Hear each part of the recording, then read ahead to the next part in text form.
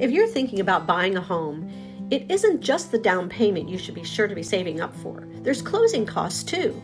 Closing costs are the fees and expenses that come with a real estate transaction. These can include appraisal fee, title services, attorney and underwriting fees. And you're probably wondering, well, how much then do I need to save, right? So the cost to close is typically between 2 and 5% of the total purchase price of the home. With that in mind, let's use today's median home price from NAR as an example.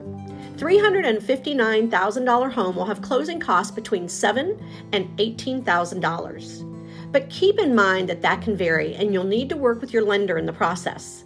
So as you're getting ready to buy a home, make sure you budget for everything. Want to learn more? Reach out to me for expert advice on our local housing market. We're aware of builder incentives, lender incentives, and of course, first-time buyer opportunities. Look forward to hearing from you.